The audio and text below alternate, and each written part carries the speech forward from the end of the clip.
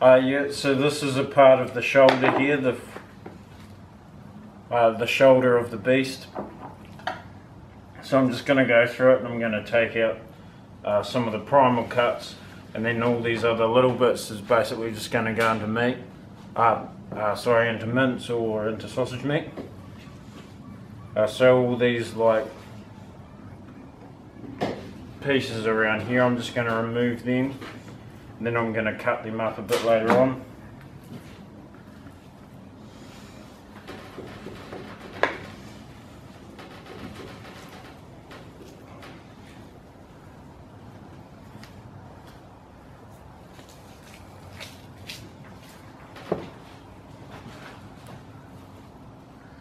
So this piece here, this is going to go into casserole. You can't see, but I've got a big pile of sort of pieces here that I'm going to cut into casserole.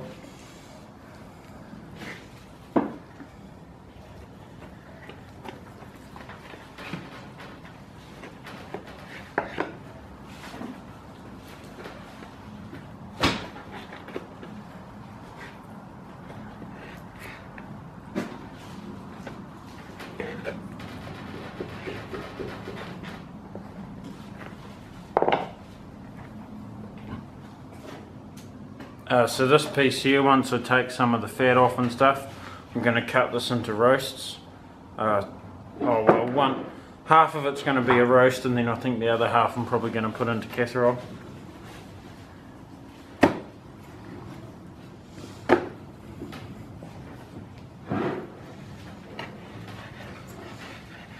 So pretty much most things on the front of the animal are either put into mince, casserole, and you get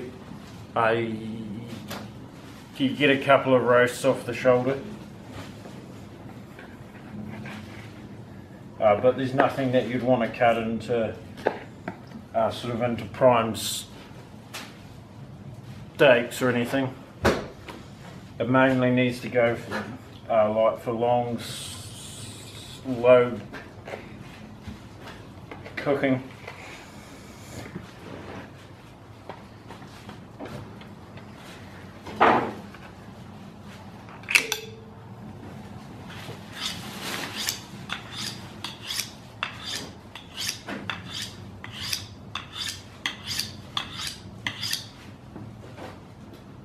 Yeah, if anyone cares, the knife that I'm using is more a companion.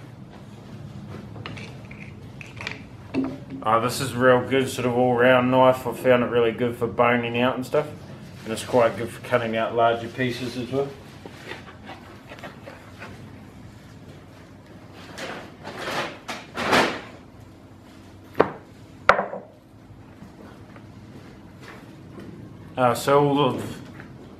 So all of this here, this is up around the top of like the shoulder blade. So all of this, I'm going to cut all the fat off and stuff, and I'm going to put into mince. Get your own. In her day. Alright, so what we're doing here, I'm just going to give you a run anybody, there was a lot down on a few of the cuts. In hospital. So this is the there was one up in back half of the animal.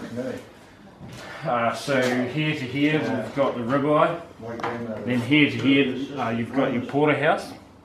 And then around here, this is all just going to turn into mince. So we're going to bone that all off. Alright, so this here's all the meat that I showed you before. We've got it all cut up now. This is all into casserole. And this is my sister Grace. You know her from such things as how to play a bongo. So she's doing the bagging. So we just put a label on it, and then just into a Ziploc bag, and this is how we're going to freeze them. Alright, so we're going to cut through here. We're going to so we're going to remove the ribs. Just the flabby piece off first.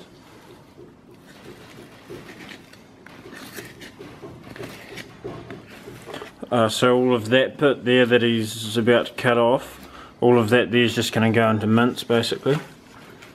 And sausage meat. Or sausage meat. Alright, so we're just going to cut this off.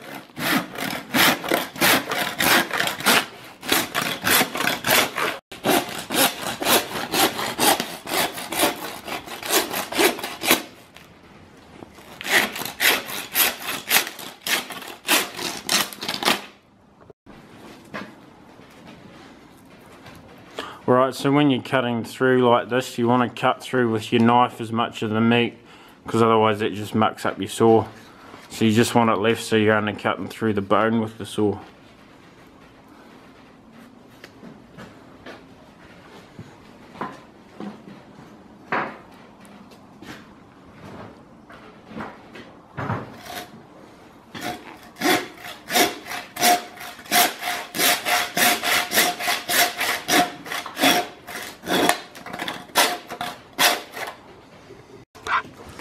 Alright, so here we're boning out the, what do you call it, the ribeye? Porterhouse. Porterhouse, don't worry, it's the porterhouse. And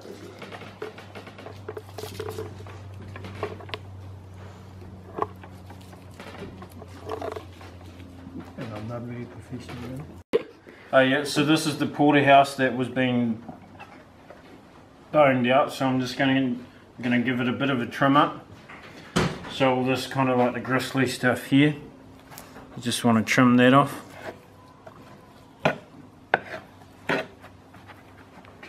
And there's a big sort of a, like a hard sinewy piece here, so you want to take that off.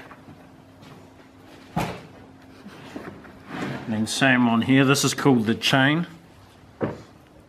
so you want to take that off.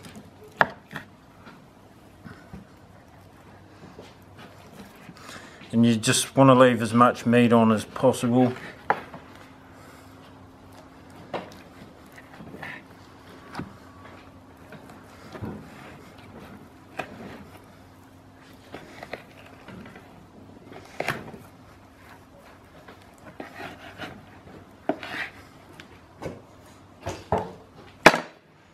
Alright, so I'm just going to cut this up now. When you're cutting your steaks up, you want to use a wider knife and a longer knife so you can get a better cut. So I'm just going to, so the first one here, that I'm just going to chuck into mince. You just want to get it nice and even.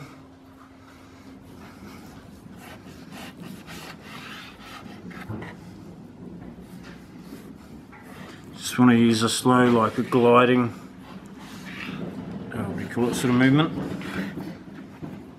Like that.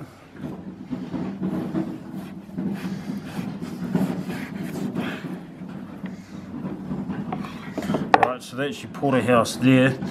So you can see all the marbling in there. So that's going to melt through when you cook it, and that's going to come out really nice.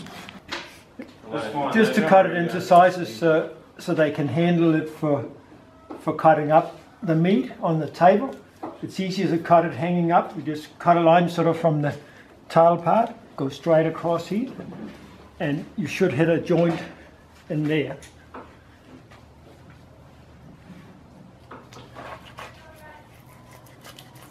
So you cut through the meat first with your knife, so you only have the bone to do with the saw. And roughly there.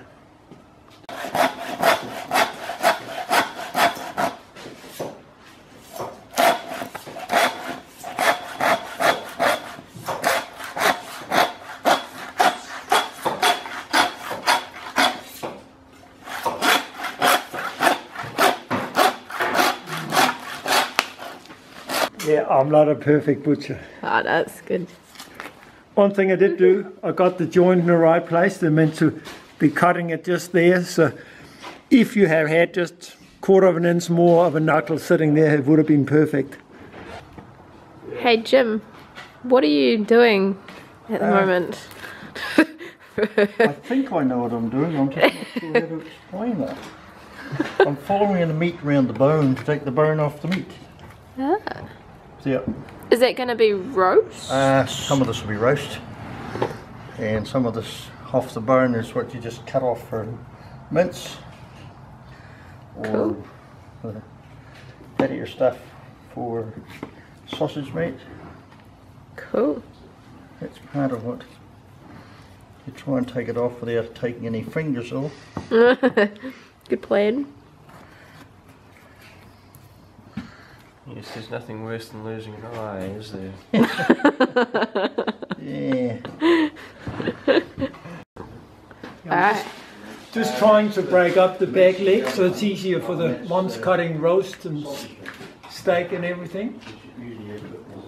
So I like to just cut the... Is that just fat?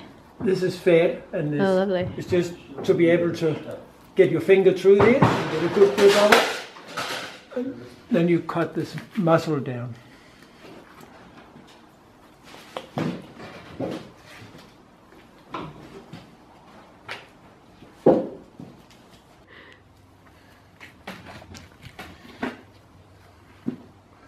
But you got bones running in all different directions. A lot of fat, eh? Yeah, well that is the pelvic region, this is the pelvis, the top part of the pelvis. Oh, very cool. Is there always that much fat on, or does it depend on Well, the... through that whole pelvic area is a part of fat lies, yeah. Whoa.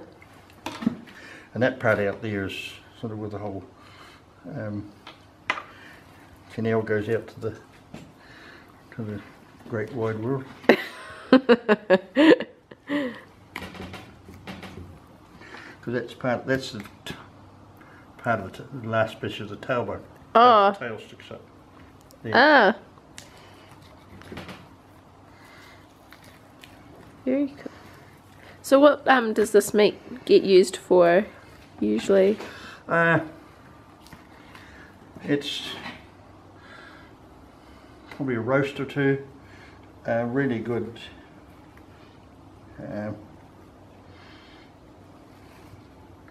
Not top end steak, but top eating stuff because it's sort of quite tender.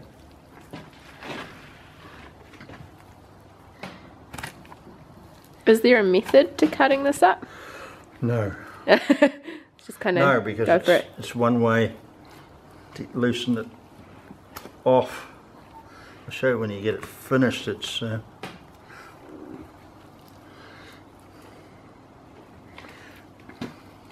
this is the only advantage I have on other people. I'm ambidextrous. Cool. What does that bone get used for? Do you use it for anything, or? No, you just cut the last of the meat off and sort of probably throw this away. So you don't use it for It's soup? not that much use for soup. It's not as good as some of the others. Oh yeah. But because of the different angles, you can't cut it off cleanly in one go. Yeah, Dad? This is just these nice soup bones. I haven't cleaned them off very well because a little bit of meat on is it'll make really nice soup. The housewife would appreciate if we cut some of the fatty pieces off. But if you cut the bones in such a way that it opens up good so the marrow can get the flavor of the marrow get into the soup. Oh yeah.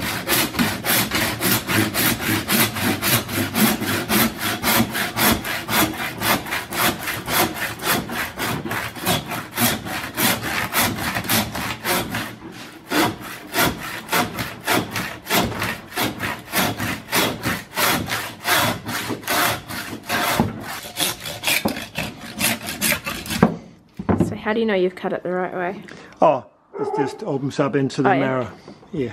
So it'll come out good there, and the same in the middle of that bone. So just Cool.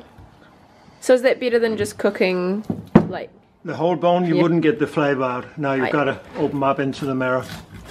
Cool.